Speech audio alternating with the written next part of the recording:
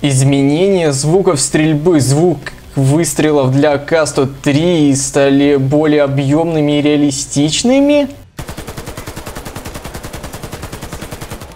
Ой, блядь, да как же вы заебали, блядь! Ебитесь вы уже от него! Если ты еще не начал играть в Warface, то сейчас самое время зарегистрироваться по ссылке в описании и получить кучу халявных донатских пушек и супер вип-ускорителей. В 2 раза быстрее ты сможешь апнуть новые звания, открыть кучу нового крутого оружия и просто поиграть с друзьями. Ведь в игре проходит очень много всяких акций, где тебе будут давать в 2 раза больше опыта и варбаксов, на которые ты сможешь купить топовые пушки в игре. Удачи! Привет всем, дорогие друзья, меня зовут Серега. И знаете, много, вот просто очень много всего нового добавили в Warface на ПТС, и сейчас мы потихонечку с вами все это дело обсудим, потому что действительно вещей много, и каждая заслуживает какого-то охеренного комментария. Представляю вашему вниманию новые шлема Атлас. Но это не то, что у вас на географии, это шлема. Уменьшает множитель урона в гол на 0,4, снижает эффект от светошумовых гранат на 80%, то есть от флешек защищает, и позволяет обнаружить вражеские мины врага до 7, твою мать, метров. Нихера себе, вроде нормально, да?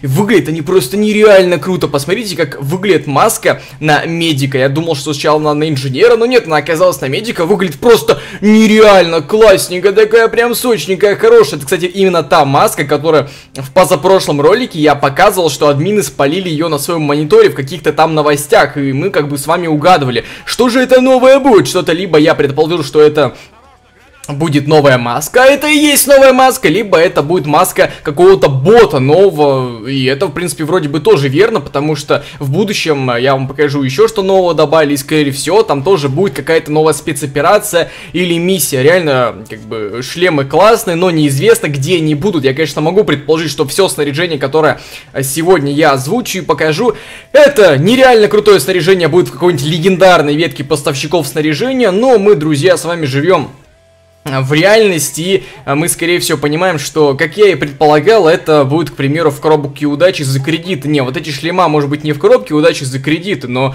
как, к примеру, следующие там перчатки, жилеты, они именно туда и запихнут. Но если админы реально сделают так, что вот эти вот все, что они вот это добавят, они просто возьмут и добавят это в легендарную ветку поставщиков снаряжения, или не обязательно в легендарную, просто какую-то ветку поставщиков снаряжения, я скажу, что реально это классно, и им респект, потому что они в какой-то веке, спустя 10 лет, вспомнили, что у них есть поставщики, и они уже, не знаю, года 2 туда ничего не добавляли. И представляю вашему вниманию перчатки Атлас. Это не тот Атлас, что... я это уже говорил. Это тоже какие-то крутые перчатки, потому что они повышают точность на 15%, снижают силу отдачи на 15%, и ремонт у них 12 тысяч варбаксов. Это полностью, если вы их сломаете. И знаете, точность это вот этот маленький кругляшок от бедра, и сила отдачи это как в боевых перчатках, то есть у вас отдача будет меньше, потому что мне всегда, когда я играл с АК-103, с АК-47, я надевал боевые перчатки, у меня отдача была чуть меньше, и мне почему-то постоянно люди говорят: ты что такой мокрутый, а не такая отдача, какая у нас. Ну, в общем, эти перчатки будут что-то типа того. Но, знаете, если им добавить еще какой-нибудь, к примеру, защищают вас от чего-то, там, перезарядку, увеличивают или что-то типа того, то я бы предположил, что они добавят их в коробке удачи за кредиты. Но если они их такими добавят в коробке удачи за кредиты, я на самом деле не удивлюсь. Но перчатки тоже довольно симпатичненькие. И дальше у нас по плану ботинки. Ладно, это уже не смешно бы. Увеличивают скорость рывка на целых 20%, увеличивают дальность рывков на 50%, увеличивают дальность подкатов на 15%, и увеличивать скорость движения, пригнувшись, на 15%. Тут уже ботинки идут посерьезнее, целых 4 какие-то нововведения, которые будут помогать игрокам лучше двигаться, бегать. Так что вот эти ботинки уже, я бы сказал, что их, скорее всего, и добавят в коробке удачи за кредит. Я на самом деле этого не хочу, я хочу, чтобы их добавили в поставщики, в какой-нибудь реально легендарный, неважно, просто, может быть, добавили, почему бы, твою мать, нет? Но, знаете, я предполагал, что, в принципе, у нас есть шлема в коробке удачи лидер, да, их уже убрали, но в любом случае они у нас были. И только дурак не поймет, что когда-нибудь админы и собираются добавить снаряжение, какие-то другие перчатки, ботинки, жилеты в коробке удачи за кредит. И, возможно, именно это они и собираются добавить в коробке удачи за кредит. А может быть, за варбакс. Это будет довольно интересно, потому что они очень давно уже не добавляли ничего в коробке удачи за варбаксы. Честно, можете написать в комментариях. Я сам, честно, вот вообще не помню, когда года 2 назад, 1,5 года назад они последний раз вроде бы добавляли золотую АВМ. И то это вот золотый вариант они накидывали. А вот саму последнюю пушку вроде Скорпион добавляли. Это было больше 2 лет, скорее всего, назад. Так что, если админы еще вспомнят про то, что у них есть коробки удачи за варбаксы, это тоже будет довольно симпатично. Ну и, конечно, друзья, великолепный бронежилет, жилет Атлас, тоже почему-то Атлас, не знаю, что это конкретно будет, может быть какая-то спецоперация, может быть просто, не знаю, вот откуда ни возьмись, они это придумали.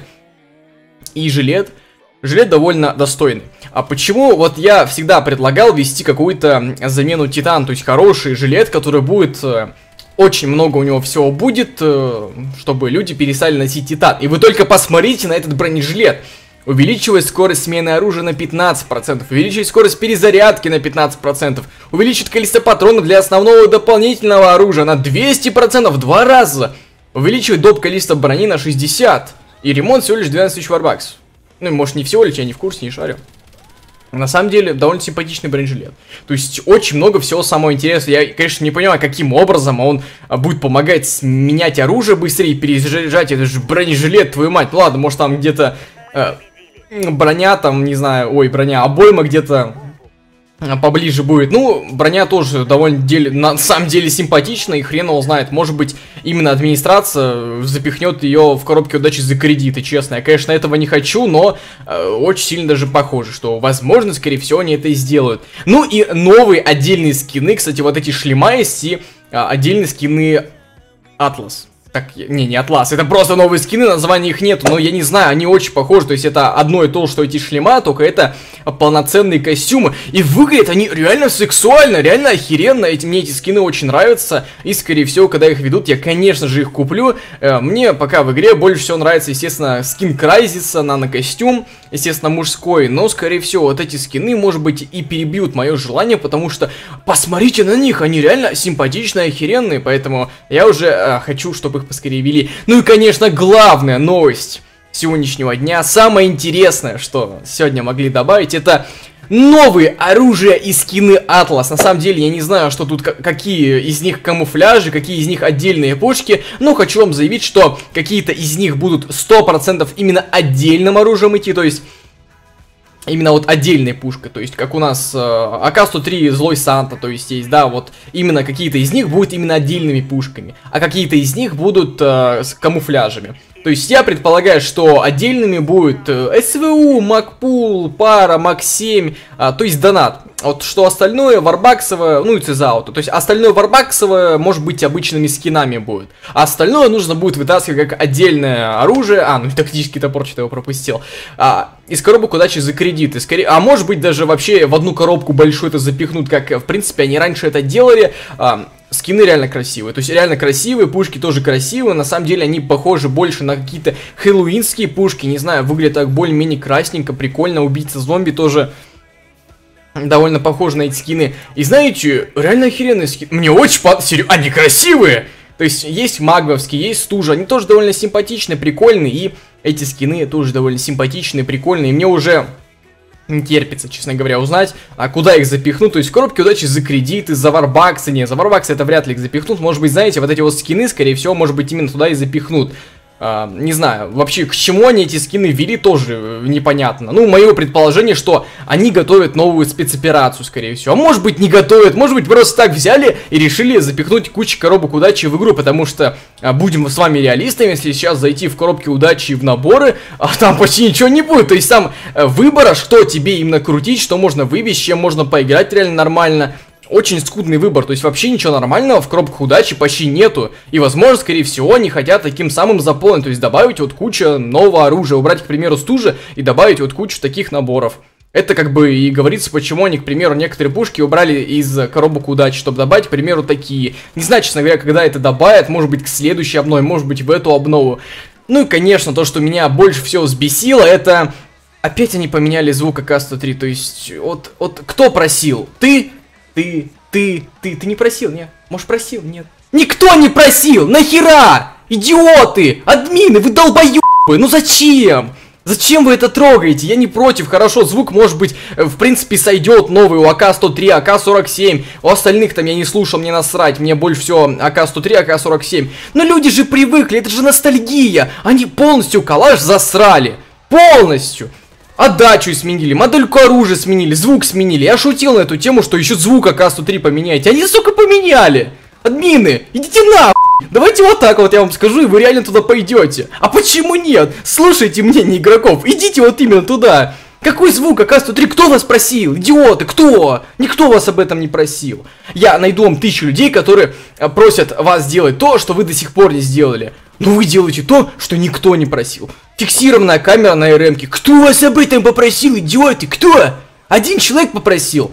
Поймите, в игру играет не один человек. Очень много людей играет в эту игру. Если даже 5 человек какие-то попросили вас это сделать, это не значит, что все игроки с этим будут согласны. Это мое личное мнение. Засрали, понимаете?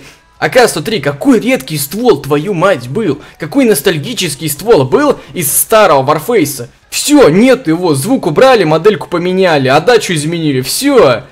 Нету никакого ствола, и никто их об этом, самое обидное, что не просит, просто берут и сами делают. Типа якобы что-то улучшает, хотя я не вижу тех, кому, в принципе, не нравился бы этот звук. Они реально, походу, прикаляются. Конечно, все круто, худшая обнова, но надеюсь, что следующую обнову они вот прям возьмут и все, что есть, и золотые сиксауры, и дробовики новые, и новый скин Атлас, все возьмут и добавят одну огромную обнову, потому что с этой обновой они облажались и должны сейчас немножко реабилитироваться и сделать хорошую, годную обнову. Обязательно напишите в комментариях, как вам новые скины, новые снаряжения, и, в принципе, что вы о них думаете, куда их, в принципе, запихнут. А с вами был, друзья, Серега. Лучший комментарий сегодня занимает именно этот чувак, его поздравляю. Пишите ваши комментарии, возможно, один из вас, самый лучший комментарий, попадет в следующий ролик. Обязательно поддерживайте видео лайками, пишите ваши комментарии, подписывайтесь на мой канал, ставьте лайки, это я вроде говорил. Все ссылки есть в описании. С вами был Серега, увидимся в новых роликах. Всем удачи, друзья, и всем пока.